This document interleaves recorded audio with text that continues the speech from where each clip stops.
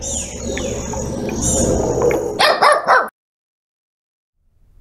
there, greetings, salutations, and in other words, hello. It's Professor S, and for the next 5 minutes or so, I want to talk to you about the two basic categories of membrane transport processes. For cellular membrane transport, all processes fall under two headings. They're either active or they're passive.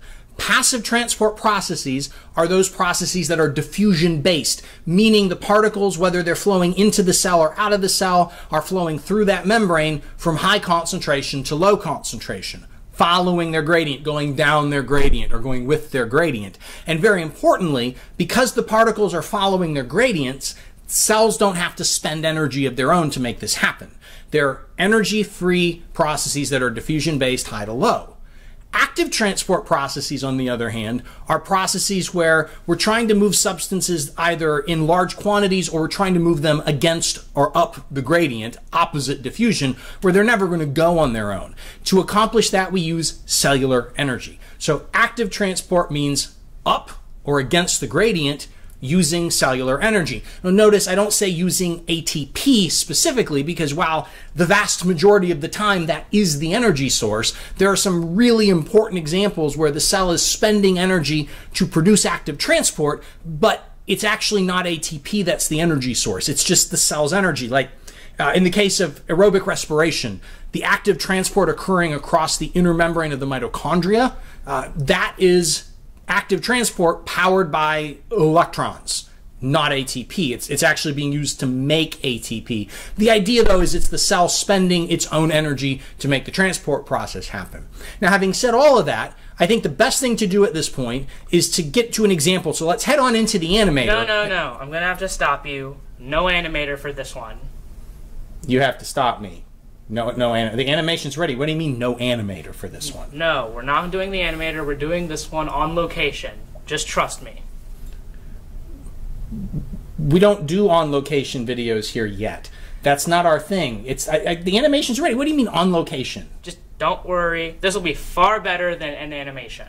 Just trust me.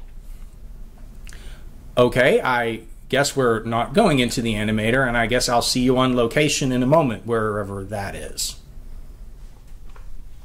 I am fully clothed, and I'm in a bathtub.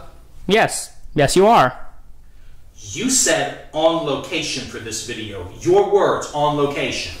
Absolutely. You're not behind your desk, are you? No green screen? Fine, we're going to use that kind of reasoning. We're on location in a bathtub. How am I supposed to illustrate active and passive transport from a bathtub? Use that water bottle as a prop. You want me to use a water bottle as a prop? You're the one who loves to improvise, so improvise. Fine. I guess I want the water to come out of the bottle and go into my body. I'm the cell in this scenario. The water has a gradient that it's working against. It won't move upward on its own, but if I want it to come out, I can use the straw and apply suction,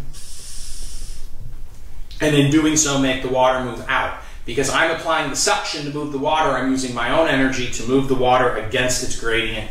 Active transport. You like that? That was good, but what about passive transport?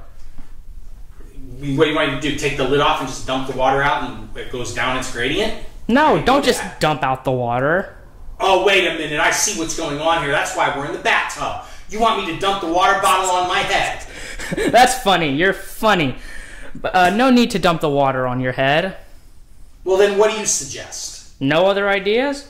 I guess I could improvise. Oh, Mr. Director thinks he can improvise? I'd like to see that. Why not? So passive transport is movement down a concentrated gradient, yes? Yes, it's down a gradient. And if you are the cell in this case, then you are also not going to spend energy to make the movement happen, right? Right, I'm not going to spend my own energy. So if I understand passive transport correctly, is this a good analogy?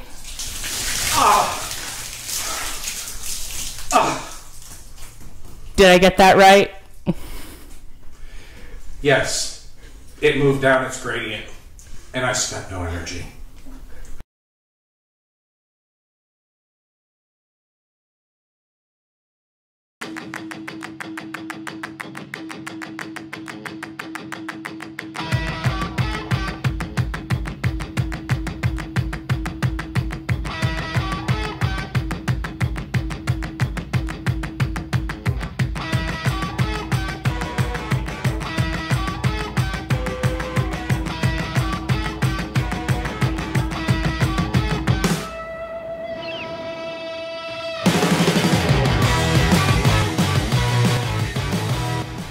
Hey, I'm Big Al. Normally you don't see me, but I hope you enjoyed that special episode of Sci-Fi Videos. The slime went everywhere, in things and up. Oh god. Trust me, he deserved it.